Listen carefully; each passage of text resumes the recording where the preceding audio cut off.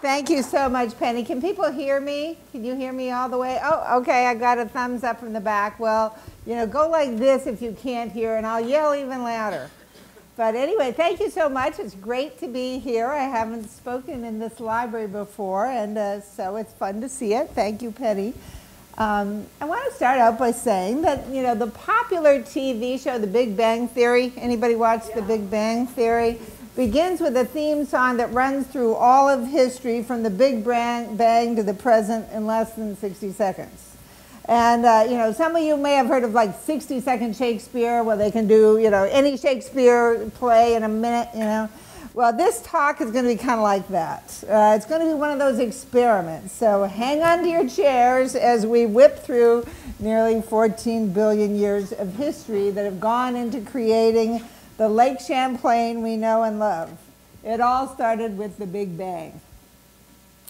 So let's start off with geological eons. I'm going to read you a sidebar from my book, Hands on the Land, that quickly summarizes geological time as it happened in this place. It's called Half a Dozen Summers at Your Camp on Lake Champlain. I mean, 500 million summers on your camp on Lake Champlain. So pretend for a minute that you were able to get a good deal on a place on Lake Champlain during the Cambrian period 500 million years ago. You should have your pick of spots. There won't be any other human beings here for another 499 million years. The weather is lovely and tropical, but the beach is barren because all of the plants still live in the water. Little shelled sea creatures cling to the limestone rocks, and in only a couple of million years, the fishing will start to get good. So between 500 billion years ago and today, the mountains will rise up from the shore and be almost entirely eroded 3 times. You will be blessedly free of mosquitoes and cockroaches, but only for the first 100 million years. The land will turn green with plants, and animal life will diversify steadily. Nearly half of all the plant and animal species around you will be wiped out at least 3 times, probably due to clouds of thick dust created by huge meteors hitting the Earth. The dust is so thick that it keeps light and most heat away from all life forms until it settles in a year or 2 each time. Not good summers for you either. Your tropical paradise gets steadily colder as the tectonic plate on which you ride drifts to the north. 4 ice ages occur, with glaciers up to 2 miles thick covering the site of your camp. And when the glaciers start to melt, your camp is flooded as the waters extend nearly to the base of the Green Mountains. And as the last glacier recedes, seawater rushes in from the north, and you find yourself living on an arm of the Atlantic Ocean. The present lull occurs between ice ages. Catch some sun before the glaciers come back, and keep up payments on your homeowner's insurance. So obviously this is a fantasy, but you get the picture. Lake Champlain and the Champlain lowlands were to become the cradle of civilization for a geographical area that is now 100 miles long and up to 20 miles wide, edged by the Green Mountains on the east and the Adirondacks on the west.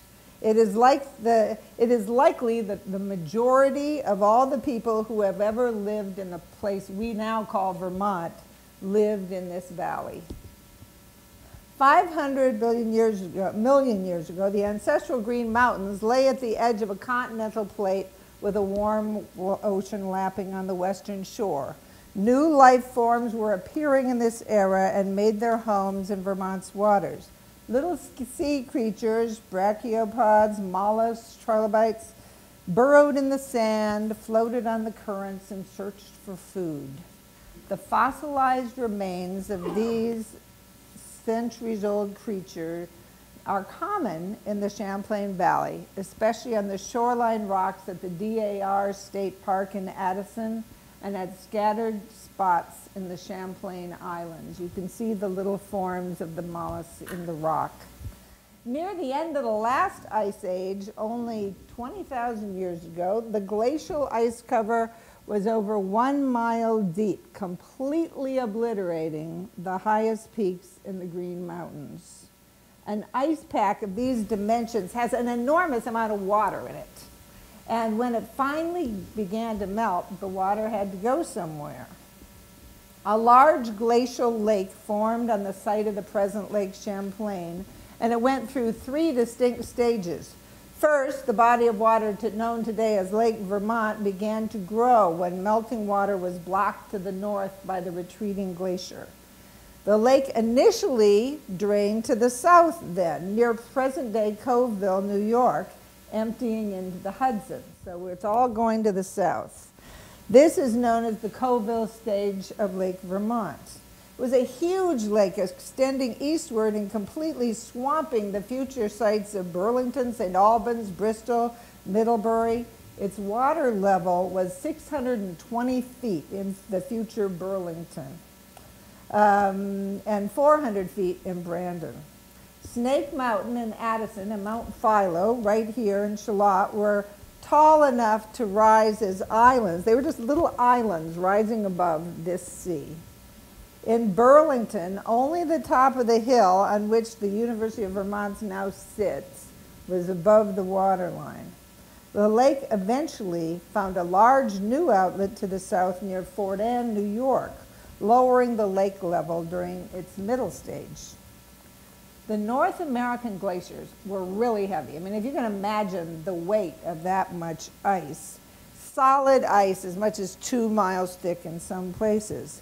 They were so weighty that they depressed the land below sea level.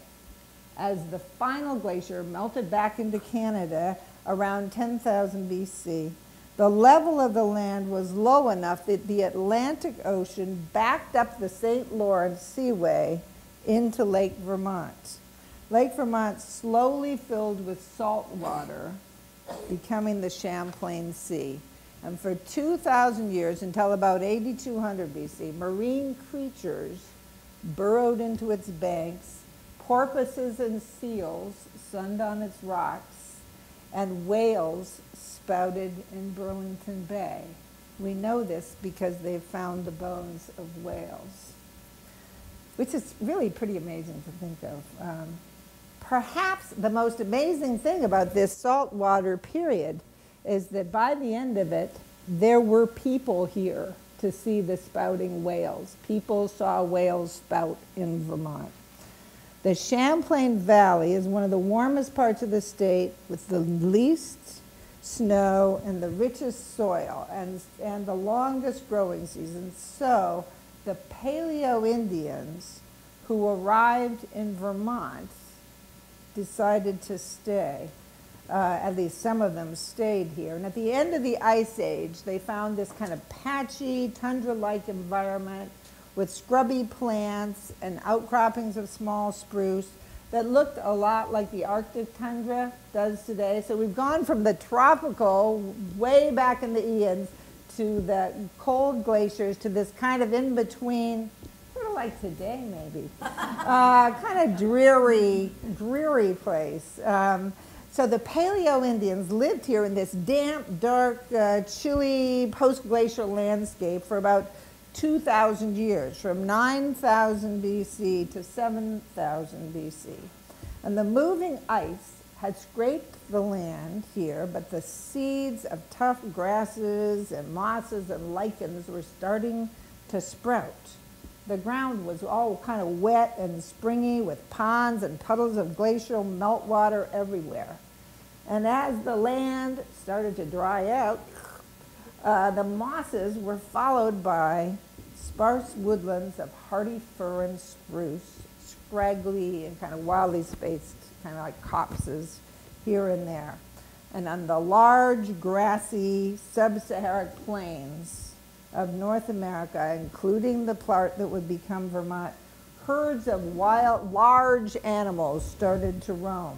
Bison and caribou, Woolly mammoths, musk oxen, and mastodons populated the returning forests.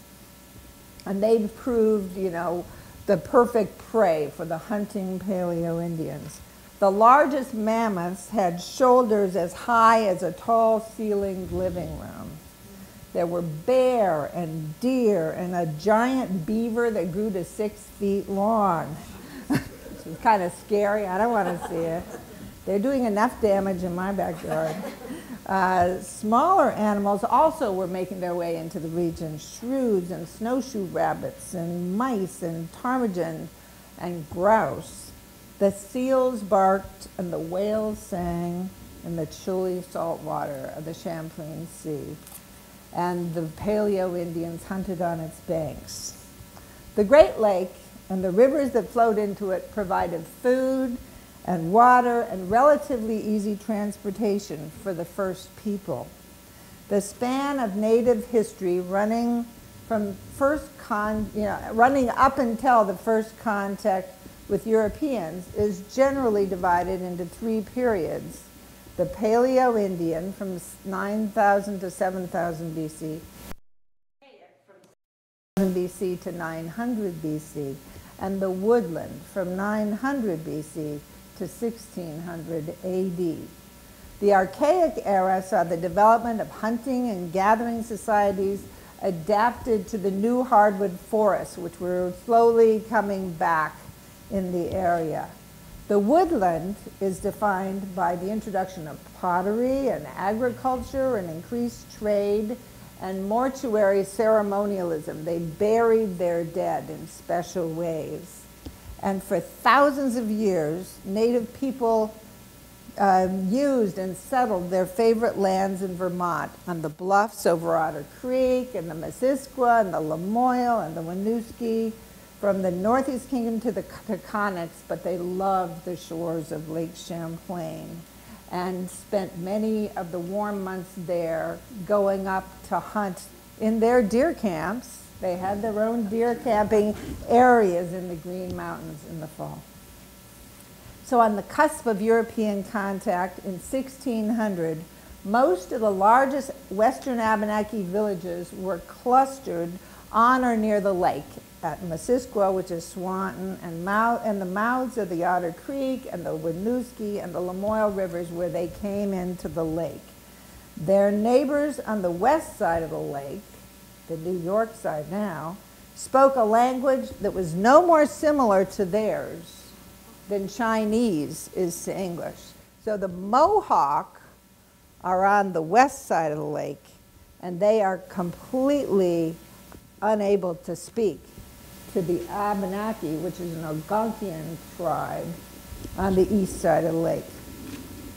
So since about 2000 BC, Iroquoian Mohawks and Algonquian-speaking Abenaki faced each other across the lake with great suspicion, as they would still 3,600 years later when Samuel de Champlain arrived to put his French name on their watery border.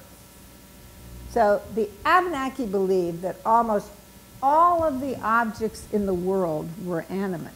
Everything, it didn't have to move to be animate. To them, a rock was animate. A twig was animate even after it had fallen from the bough. And they thought that everything had a life force. Everything with physical presence had a life force. And in their scheme, the role of the creator was taken by Gluskabe, who made all of the living things. And in this system, Gluskabe was the only owner. There are no owners among the Abenaki. There is only the creator. The creator owns everything. So Gluskabe had a helper, Odziodzo, who was able to create himself from some dust that had been touched by Gluskabe. And Odziodzo is often thought of as the transformer because he had the power to alter the shape of the land that would become Vermont. He personified all the unknown forces of plate tectonics, botany, and biology, heaping dirt to make the mountains, carving the rivers, planting the trees and altering the animals so that they could be more easily hunted by people. And his last and greatest creation in Abenaki mythology was Lake Champlain, which he loved so much that he decided to stay there and admire it for eternity. The Abenaki believed that Rock Dunder, which is out in Burlington Bay, it's a big rock. You see it. I just saw it flying in from DC yesterday. You see it out there. They believed that was really Odziozo enjoying the beauty of his handiwork. So the environment places limits on the possibility for life in this or any place. For the foreseeable future, winters will be cold, summers warm, the Green Mountains round, Lake Champlain dark blue under a summer sky, the soil, the terrain, the water resources, all led the Abenaki to have higher populations in the valleys, as we do today. They headed to the mountains for hunting and to the lake for recreation, as people do today. Native people understood how to manage their hunting responsibly, and we try to do the same. The Abenaki didn't build any large cities in Vermont, but we haven't either. Okay, we think this is pretty big in Burlington, but no. So that was the first, we had the geological period and then the first people period, but now we're coming to a new era. In 1600, Vermont was a relatively calm place where native people had left their marks on the landscape, paths in the woods, clearings for agriculture. They were farming on the shores of the lake. The bones of their dead deer could be found in the woods. But 9 years later, in 1609, the brilliant French adventurer Samuel de Champlain was making his way up the body of water that he felt he had a right to name for himself because he had taken a lot of trouble to get there, right? So on a July morning in 1609, he managed to embroil himself in a dangerous run-in with about 200 native Mohawk on the western shore, right near what's now the site of Fort Ticonderoga. Here is Champlain's account of that incident. I marched on until I was within some 30 yards of the enemy, who, as soon as they caught sight of me, halted and gazed at me, and I at them. When I saw them make a move to draw their bows upon us, I took aim with my arquebus and shot straight at one of the three chiefs. And with this shot, two fell to the ground, and one of their companions was wounded, who died thereof a little later. The Iroquois were much astonished that two men should have been killed so quickly, although they were provided with shields made of cotton thread woven together and wood, which was proof against their arrows. This frightened them greatly. Seeing their chiefs dead, they lost courage and took to flight, abandoning the field and their fort and fleeing into the depths of the forest, whither I pursued them and laid low still more of them. The place where this attack took place is 43 degrees and some minutes of latitude, and was named Lake Champlain. So Champlain was the first white man to venture into the great wooded valley that ran south from the St. Lawrence into the mountains. He was hoping that he was going to be able to mitigate the Iroquois, mostly Mohawk, threat in the St. Lawrence Valley to further secure the Gallic right to claim New France. His companions were Algonquin-speaking natives of different Canadian tribes, Hurons, Algonquins, Montagnais, that he brought with him from the little French village of Quebec. He could barely communicate with them himself, but they shared the common goal of wanting to push the Mohawk further from the French and Algonquian-controlled regions to the north and the east. So on this fateful day, warriors and woven tunics were no match for the European killing machine. Seeing their chiefs so sadly slaughtered, most of the enemy warriors ran into the forest in terror. The victors crossed the lake to the mouth of Otter Creek, where Champlain danced and sang with his native comrades in celebration of the victory. Indian and Frenchmen alike knew that fighting was, in some way, about who would possess the land. Yet on that summer night, on the shores of the Great Water, Champlain's Algonquian allies had no more understanding of Western conceptions of private property than the Mohawk had of arquebuses. Champlain formally claimed the land and the lake for France. And later he wrote, "I had no intention other than to make war." Champlain's battle with the Mohawk was the first shot in a century and a half of bloodshed over the part of North America that would become Vermont. And Lake Champlain itself was Europe's great battlefield in the New World. Historians have long debated whether Champlain was the great explorer or the great exploiter.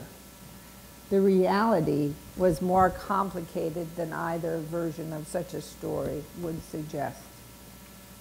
So the first Battle of Lake Champlain was a minor skirmish in the history of warfare, but it foreshadowed the long initial phase of the European occupation of North America. For the next century and a half, the lake and its valley formed a rugged no man's land between the more comfortable settlements of New England and New France.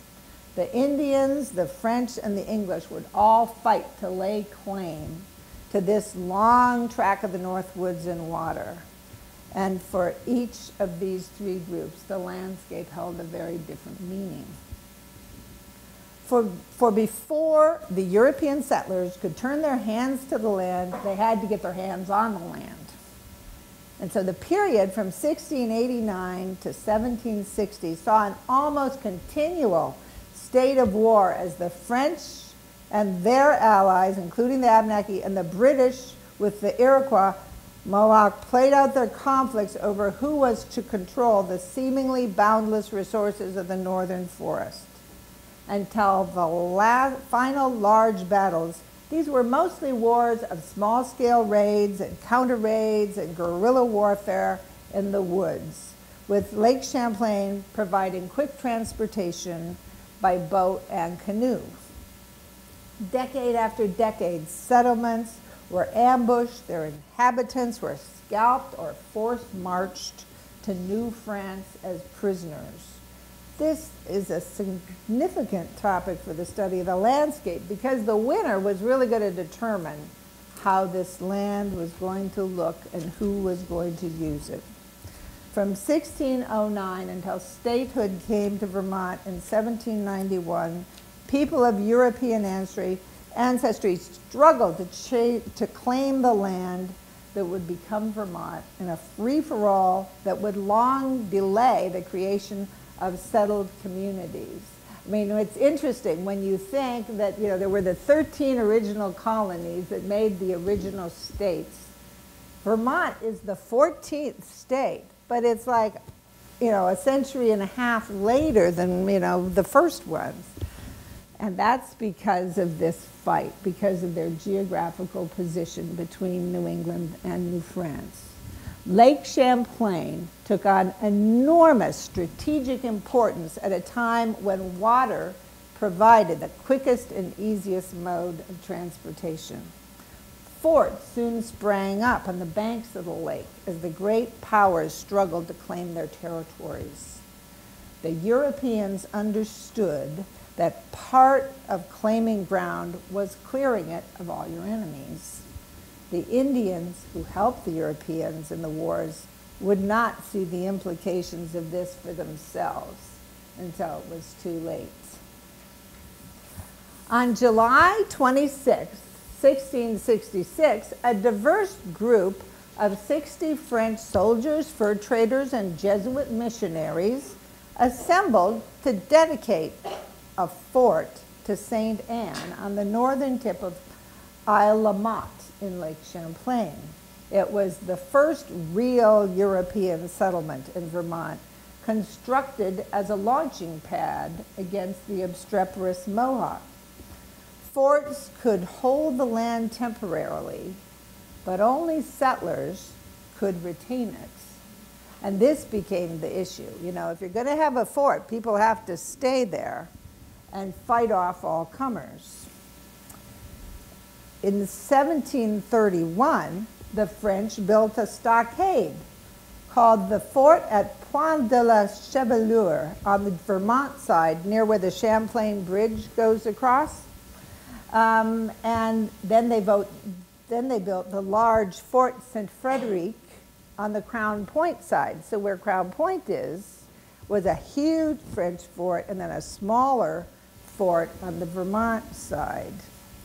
And that was set up to guard the mid-lake and the way, you know, to stop anyone moving up or down from Lake George and coming from, you know, New England in the south and the south. Back in France, Louis XV hatched a plan to introduce a seigneurial system of large land grants along the floor of Lake Champlain, where the French elite could lure peasant laborers to build great estates. He thought, we have to nail this down, we'll make it look like France.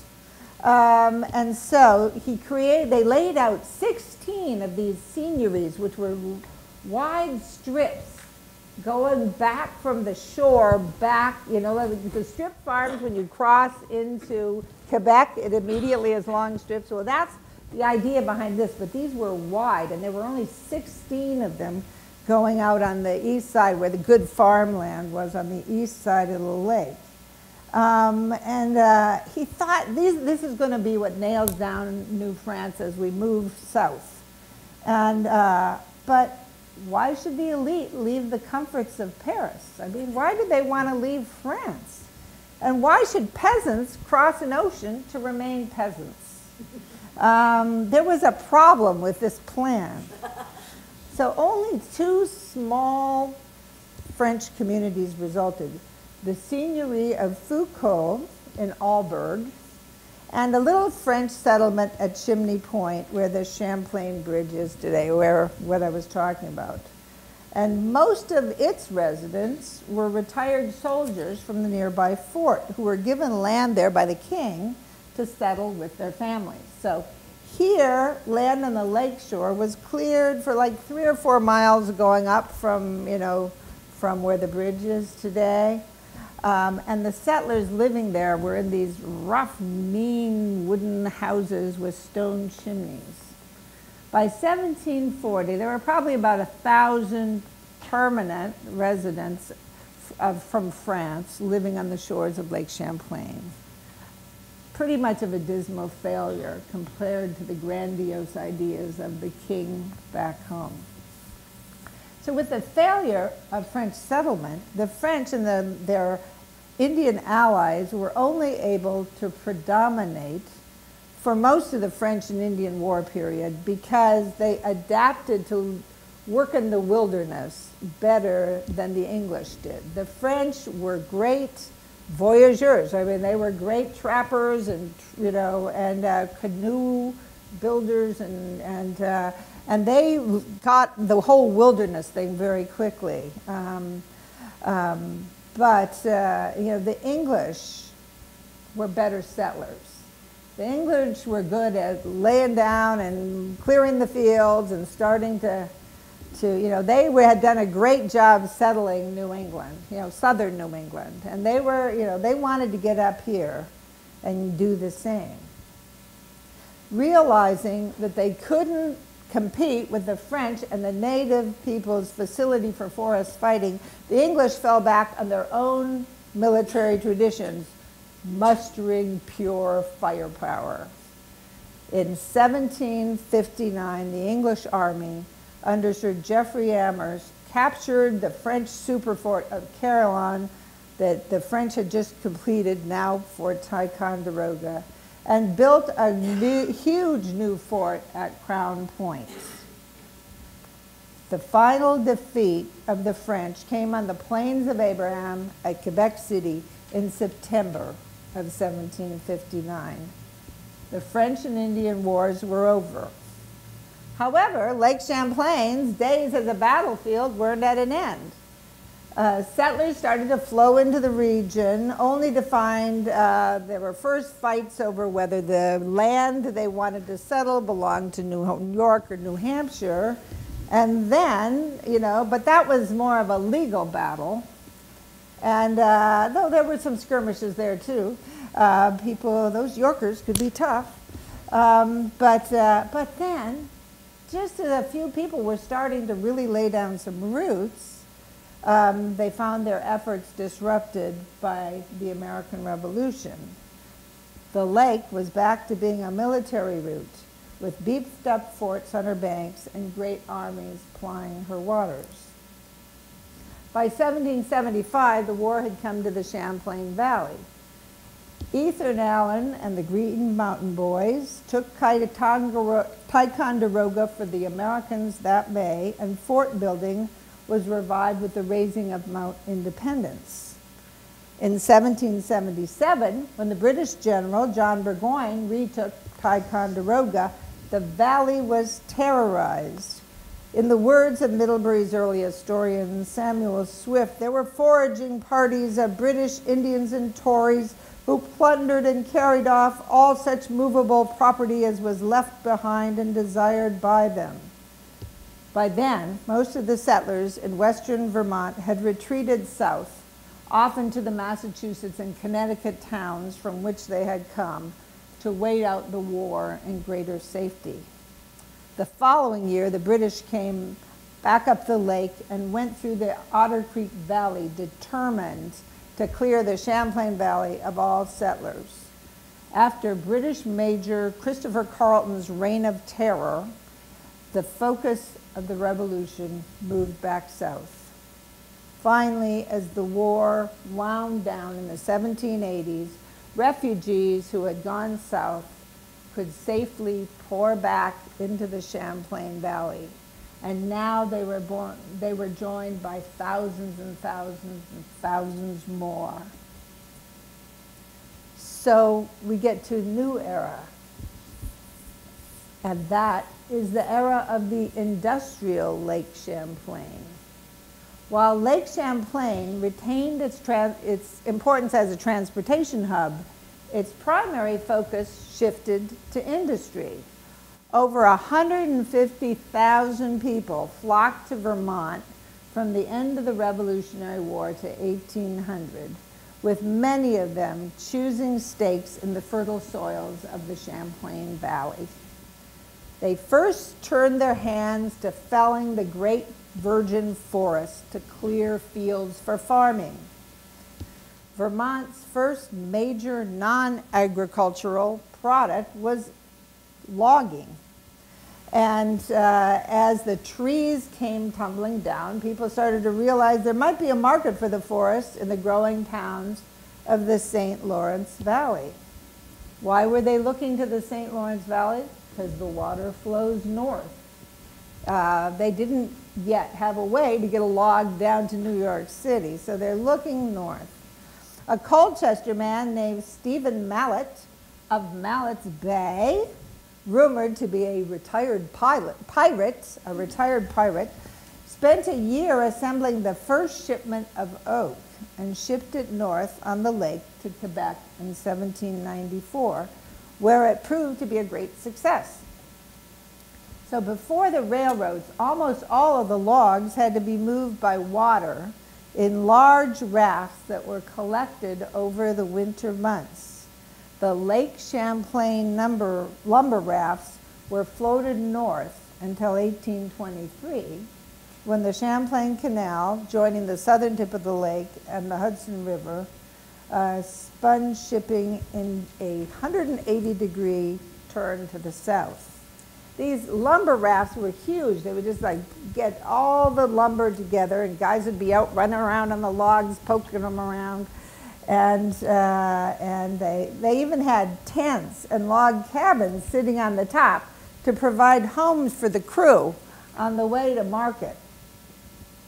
But Thomas Jefferson's embargo of 1807 against Canada slowed the Canadian trade until it was realized that smuggling to the north was pretty safe and very lucrative. So it has been estimated that the white pine and oak logs that went over the Canadian border in 1810 alone were worth $600,000. And that at the height of the embargo. And that, you know, is a phenomenal sum in today's money. The lumber trade of Western Vermont helped to make Burlington the third largest lumber port in the nation by the end of this period. Its success was such that marketable trees had been virtually eliminated from the Champlain Valley by 1840. And now the people who had settled here were forced to buy wood for themselves. So the first quarter of the 19th century saw Vermont agriculture and industry booming. Lake Champlain and its tributaries were home to sawmills, gristmills, farms, textile operations, blacksmiths, and factories making everything from nails to guns. And they all needed to get their products to market. As the Champlain Valley turned into one of the richest agricultural and industrial regions of Vermont, the lake was receiving ever more commercial use. You know, now they could go either to the north or to the south. So, I mean, it's kind of amazing just to think of what it would have looked like to be on the lake, and everywhere you would have seen boats. You know, there would have been all manner of steamships and boats and canoes and little, you know, trade vessels of all kinds of sorts. Everything hauling. I mean, all that stuff that's on a train or a truck now was on the lake. And it was a very, very busy place. And one of the great industries of the period was marble. Black marble was found on the shores of Lake Champlain and Shoreham, and it graced the mantles of Montreal until the Champlain Canal of 1823 started sending that marble south to New York and Philadelphia. Dark green serpentine was found up in the Green Mountains and shipped down over the lake. I mean, stone is heavy. Water shipping is the best. But the most beautiful and valuable stone was the marble of Western Vermont, from, you know, Middlebury to down by, you know, Proctor and beyond. And this, you know, cool, milky white marble with its pale gray veins was some of the most beautiful marble the world has ever produced. And it was soon going down the waters of the lake to be shipped all over the East Coast and even further. On a June day in 1809, Captain John Winans, a devout Quaker and former assistant to steamship inventor Robert Fulton, stood on the deck of the steamship he has built as it puffed its way out of Burlington Bay for the first time.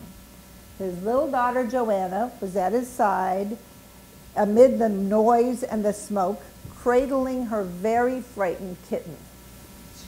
With this trip, his dream of building the world's first commercial steamship fleet on Lake Champlain became a reality. The premier vessel, a ship of Quaker-like starkness, dubbed the Vermont, began running on a set route from Whitehall in the south to Saint-Jean-sur-Richelieu in the north, which was a 24-hour voyage. The unfamiliar boiler induced terror in some of the passengers. One old lady was recorded as having spent hours badgering a fellow traveler on whether we would die by hot water on deck or cold water below. Fun trip. Steamships would soon become more elegant and comfortable, ruling the lake until the coming of the railroads made them seem slow and cumbersome. The long anticipated southern shipping route, which appeared with the opening of the Champlain Canal, stretched for 64 miles, 45 and a half of them artificial canal, between Waterford, New York on the Hudson and Whitehall. The canal meant that Vermont goods could now go to the more numerous markets to the south as easily as they went to the north. And the cost of shipping from Burlington to Albany went down 80% almost overnight. So Vermont's trade was turning more and more toward the more larger and more lucrative southern markets. But the Champlain Canal was to prove to be another broken promise for the Vermonters. Access to markets meant access to competition, and Vermont firms were not distinguished by their efficiency in comparison to far-flung competitors. While the canal was the making of Burlington with its perfect harbor, smaller ports like Vergennes were quickly being cut out of the picture. Water may not flow both ways, but water traffic can. And the conduit that seemed to hold so much promise of bringing Vermont goods to distant markets was soon flooding Vermont with lower-priced goods from other places. Many of Vermont's industries could not compete. Then there were the railroads. Now, railroads came to Vermont relatively late. So the whole boat traffic, held up here a little longer. In 1848, Vermont saw its first train fully 17 years after trains had started to run on the pioneering Albany and Schenectady line. The Canadians had managed to link Montreal with Lake Champlain navigation as Saint-Jean-sur-Richelieu, a town halfway between the Vermont border and Montreal, by 1836. But by the time the railroads made it over the Green Mountains, little Vermont was left standing on the platform, waving as the train of prosperity headed west. And a lot of Vermonters jumped on for the ride. So the industrial era of Lake Champlain was drawing to a close. Most great cities are found on large bodies of water, but Lake Champlain was never mighty enough to support mass urbanization. Burlington was and remains Vermont's big city, despite its relatively small scale. In the late 19th and early 20th centuries, Burlington grew decisively, more than doubling in size from 13,596 in 1870 to 27,868 in 1940. But this would hardly be even called a city in most states. Burlington had first made it into the top 5 population centers in the state in 1820, and it's been there ever since.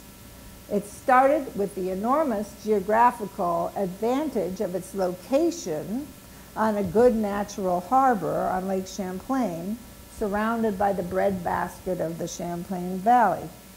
Its strategic and spectacular setting had already secured it the state's university, the medical college, the steamship company, the customs house, the courts, the retail center, and small factories by the time of the Civil War.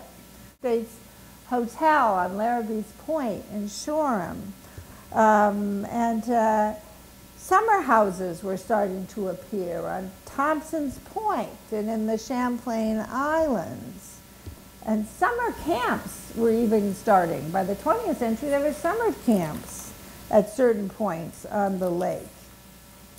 Things were looking better for this, these more commercial parts of the state's economy. So economic change completely transformed the lake in the 20th century. Tourism came in. Burlington was cleaned up. State and city parks were established. The Church Street Marketplace was developed, and the Burlington Boathouse made the waterfront fun for the masses, even if they didn't own their own yachts. I'm sure all of you did, but some of us didn't. But many miles of shoreline are still unspoiled. This is one thing that always amazes me, is if you're out on a boat in a lake, if you take one of the boats from Larrabee's Point, for instance, that you can still take today, you can go for miles and miles and it's still farm coming right up to the land. I mean, most lakes like this in such a beautiful spot, you know, would have had a ring road all the way around and been completely solid cottages, you know, a century ago at least. But there's still, especially when you get a little further south on the lake, there are still miles and miles of lakeshore where it's just, you know, it's just green. The Echo Museum in Burlington tells some of the lake's story, and the bike path now follows the shoreline.